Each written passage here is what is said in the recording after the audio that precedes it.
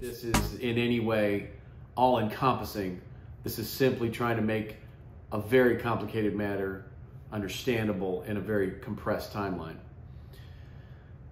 A lot of what Roe and Casey turned on, especially Roe, was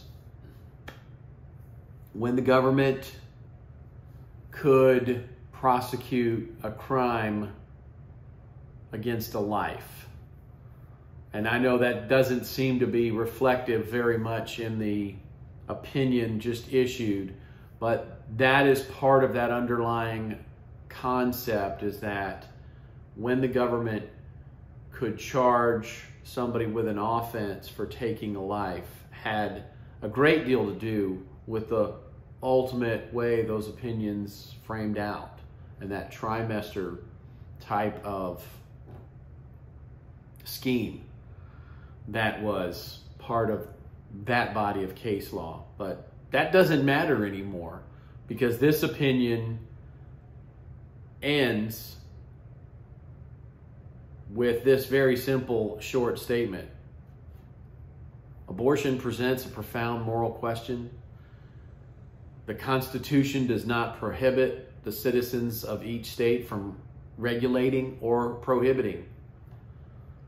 Roe and Casey took that authority away.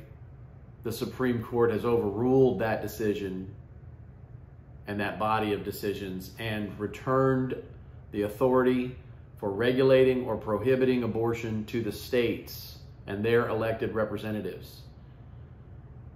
And that's as succinct as this 80 pages of opinions could be. I'm going to talk a little bit more about what the dissent had to say in the next segment.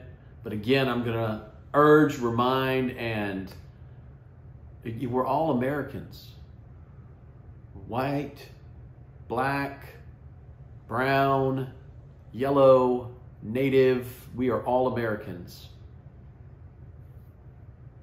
This is not a moment of panic.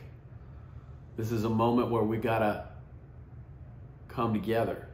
We gotta work together. We gotta understand. We gotta communicate. We gotta get in communication. Because the last thing that'll help with the controversy that this is undoubtedly going to create is divisiveness. All right, be great. See you in the next episode in the studio. We're talking about the end of Roe and Casey, the Roe versus Wade decision, and that 50 years of case law.